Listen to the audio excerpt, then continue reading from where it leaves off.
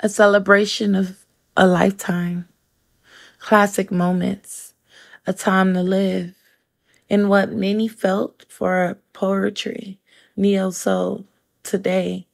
We will also be mentoring the importance of artists like Erykah Badu, Lauryn Hill, who incorporated poetry into rapping and singing.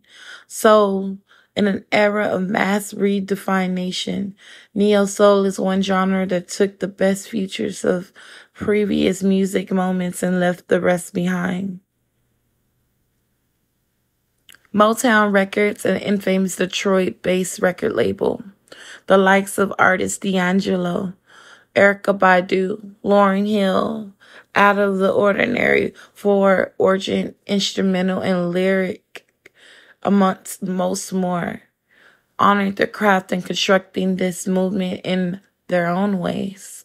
The origins of contemporary R&B from the late 1980s play a major part and a major role in neo-soul, a fusion of R&B with electric music, hip-hop, funk, and more served as the predominant new fronters of fusion that provided a canvas for the new interpreters of neo-soul. Whatever happened to neo-soul? At the beginning of the 2000s, following the breakout success of multiple neo-soul artists, the style began to see a decline in listeners. Speculation of its decline mainly attributes to authenticity originators of the musical movement as clashing with the industry behaviors aimed at producing mainstream music. Lauryn Hill even touched on that. Soul music never died. It just became less mainstream and became neo-soul and alternative R&B.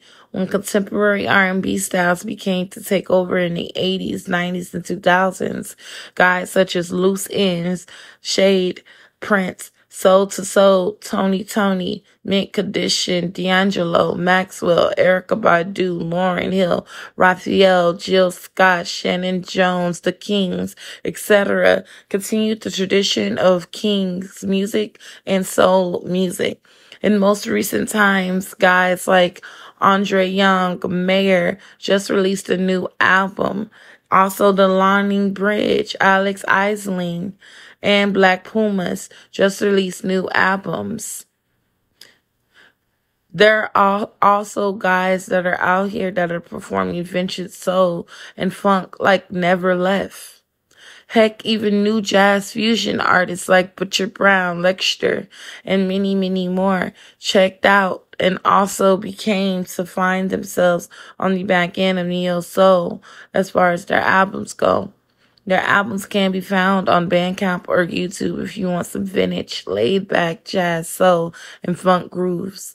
One commenter wrote, "I feel like soul left R&B when labels and producers decided to fully merge R&B with pop music. Like when companies realized they could market Rihanna and Beyonce to broader audience, you stopped hearing radio ballads. The raw emotions that are used to be found in Mary J. songs were no longer mainstream. The attitude and funk was removed for me. Everything has felt flavorless since about 2008 to 2009.